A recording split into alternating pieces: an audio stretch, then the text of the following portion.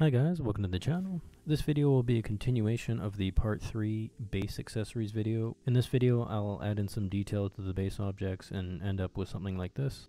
I would recommend saving a backup file here as we will be applying modifiers which are not reversible.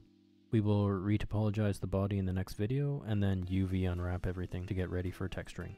Okay, starting with the goggles again, I'm going to select the front faces here and pull them out a bit.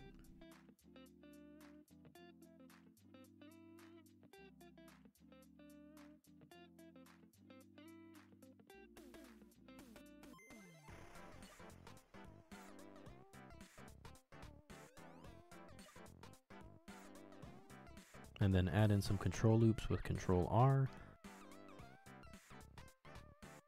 and bevels with Control B. And then use Shift R to repeat the last operation, in this case the bevel, to bevel the other edges and tighten them up a bit. Then I'm going to select the faces here on the side to create a little design and make the goggles a little bit more interesting. Eye to inset, then a mixture of extrusions and insets to get a shape like this.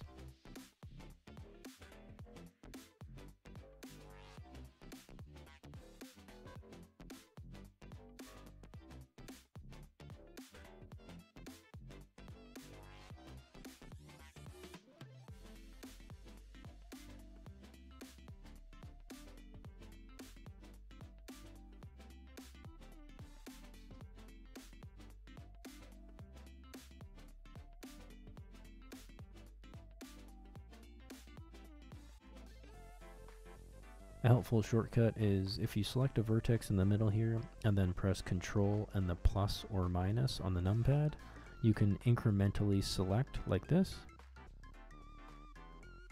Here I realize all the vertices I just created are a little farther out than I want, so I use this shortcut to make sure I grab all of them and then move them inwards a bit.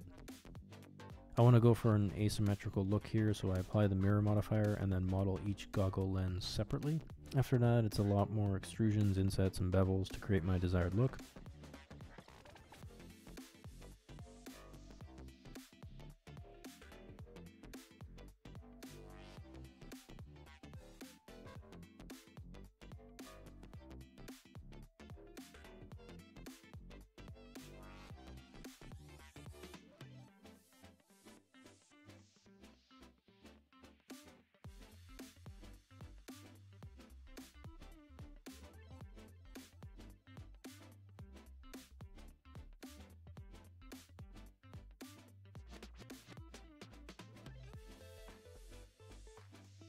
Now on to the goggle headband thing. I'm going to apply the modifiers here as part of the detailing stage.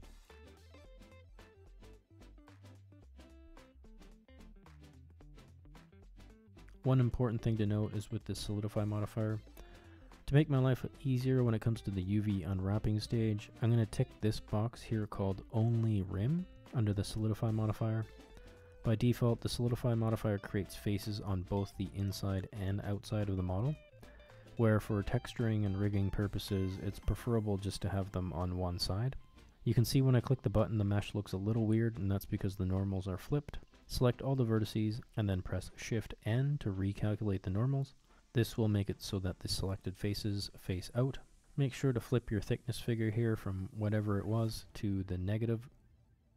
So taking a look at the headband now, you can see there are no faces on the inside of the model, but it still looks solid. Okay, so now I'm going to reduce the subdivision surface modifier viewport figure down to 1 so we don't get too many vertices when we apply it, and then go up to the top of the modifier stack and click Apply All. A handy shortcut when in edit mode, you can quickly select rows of vertices, edges, or faces by holding Control and left clicking over the two endpoints you want to select like this. Then more of the same, insetting, using the shrink fatten tool and beveling to get the desired look.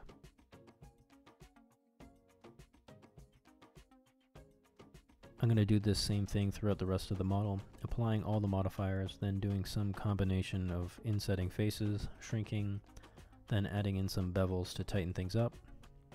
Don't forget to turn on Only Rim on the solidify modifier before applying it.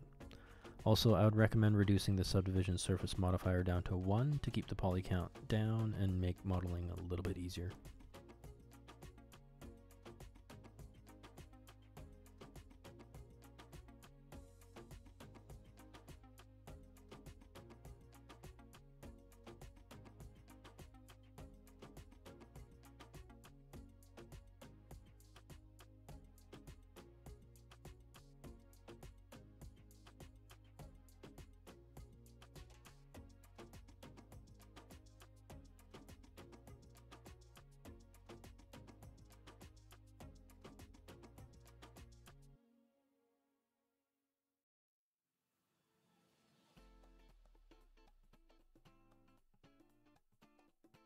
Okay, I'm going to add some holes into the shoulder straps here. I should mention here I'm using a built-in Blender add-on called Loop Tools. You should enable it if you want to follow along with this part. I'm going to make sure only rim is selected. Going to apply the solidify and then the subdivision modifier at level 1.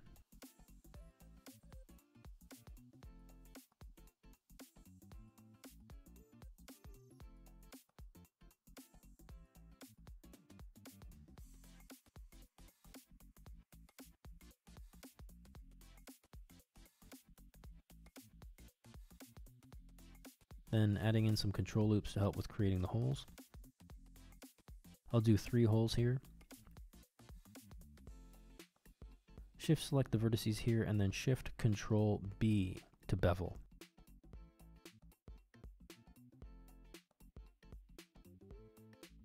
And then right click and subdivide once, then right click again and up to the Loop Tools menu, then select Circle. Then I to inset, E to extrude back, and then you can just delete the faces. Or you can press P and separate by selection, just in case you want the vertices or faces later.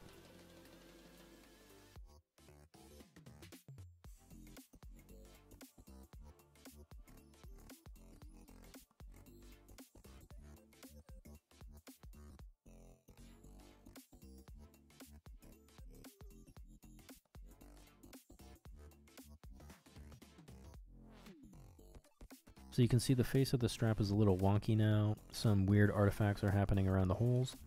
To fix this, tabbing back into edit mode, press K for the knife tool. Then connect the corners like this to create quads and clean up the topology.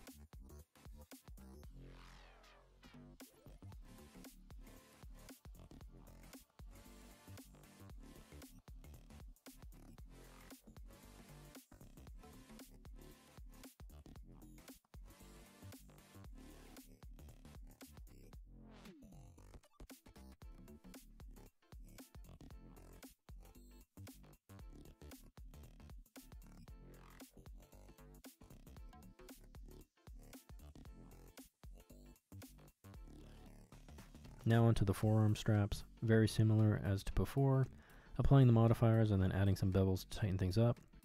Adding a hole as before, and then like we did for the shoulder strap, I'm going to keep the faces of the hole rather than delete them. This time I'll use them, however, just to create a little notch for the belt with some simple extrusions.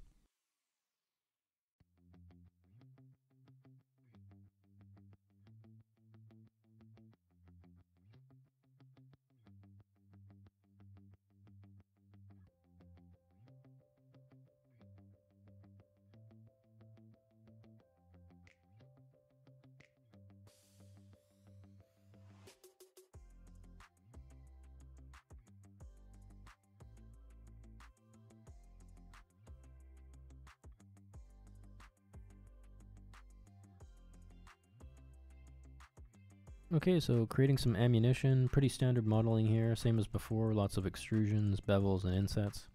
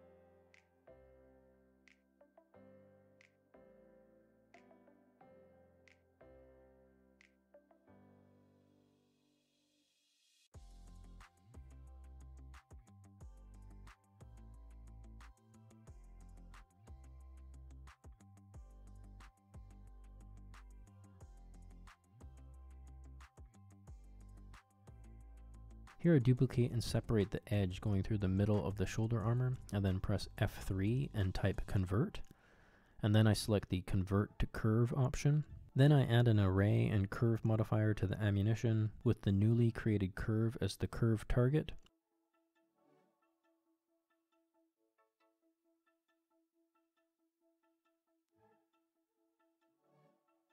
I actually ended up with 2 curves here, so I delete one as I will just end up mirroring it all over after.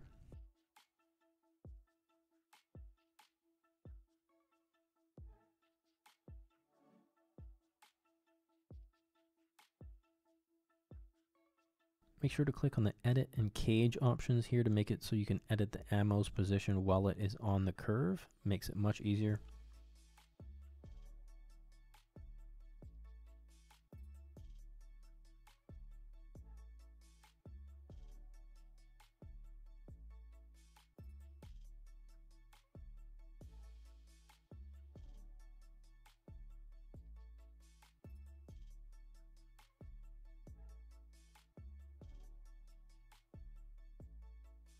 For the back straps, I'm going to use the spin function, selecting the bottom vertices here and then clicking up on the 3D cursor button in the top left corner.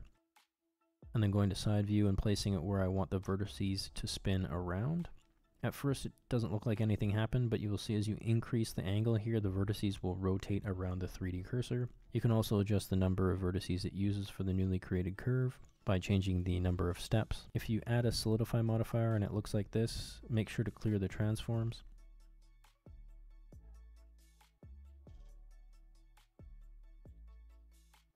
I made a backpack quickly, but it is a little bit too straight up and down for me. You can adjust an object by adding a lattice. Shift A, select lattice, and then scale it in object mode over the object of your choice. Make sure to scale the lattice in object mode only and not in edit mode. If you scale it in edit mode, the object will become skewed. You can adjust the number of edges it has over on the right panel here in the U, V, and W fields. Once you have the lattice positioned and configured, select the object and add a lattice modifier. Select the newly created lattice in the target field.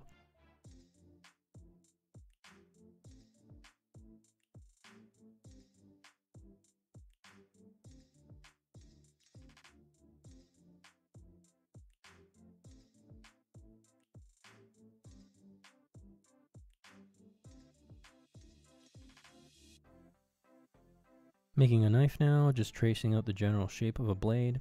I don't intend for this to be seen up close, so keeping it pretty rough.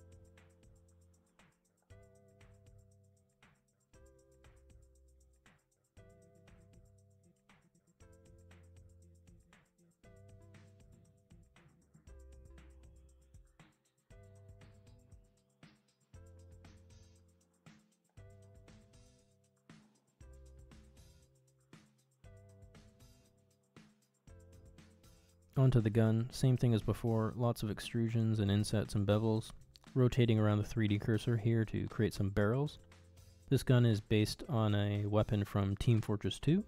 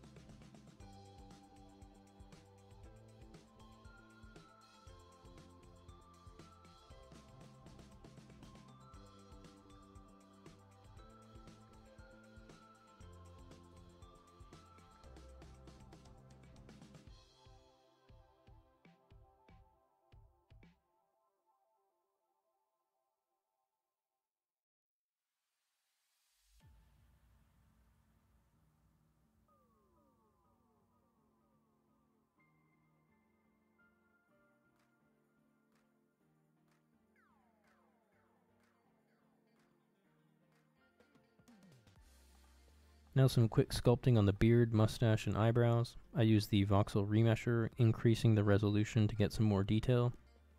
Mostly just using the inverted crease brush, the crease brush, deform, and scrape brush here.